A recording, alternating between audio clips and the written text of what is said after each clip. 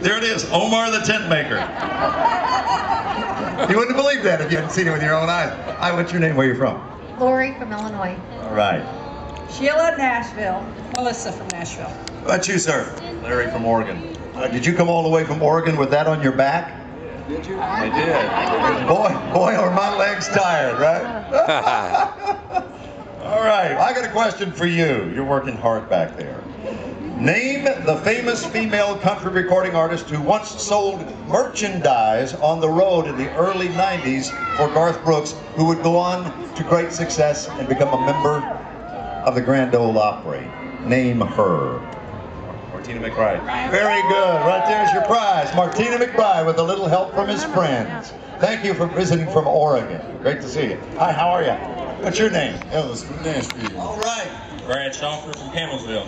Okay. We're from Lebanon, Kentucky. Yeah, I went to high school there. I sure did. How about that? Jerry from Chicago, my wife's day. Chicago. Jerry from Chicago. Chicago, Debbie. Give me a the Bears there, Jerry. The Bears. All right. Good man. Are we ready for more? You want to do some more or you want to take a break? What do you got here, Jeff? Okay.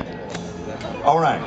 I want to remind you, We love the Nashville. first fan to answer the question on Facebook and Twitter once it's posted will win a VIP red carpet upgrade for you and your guest today.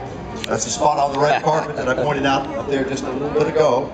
And you'll get a VIP view of the 2012 ceremonies with Garth and Pig and Connie, as well as all the other stars, greats in country music, as well as those who have already been inducted into the Hall of Fame who come to pay homage tonight to what now become fellow class members in the Hall of Fame. So get your smartphones out, have them handy, and then be ready. We will tell you when we posted the question, and the first two people to correctly get the answer right, there will be two winners because there will be two different questions, one on Facebook and one on Twitter.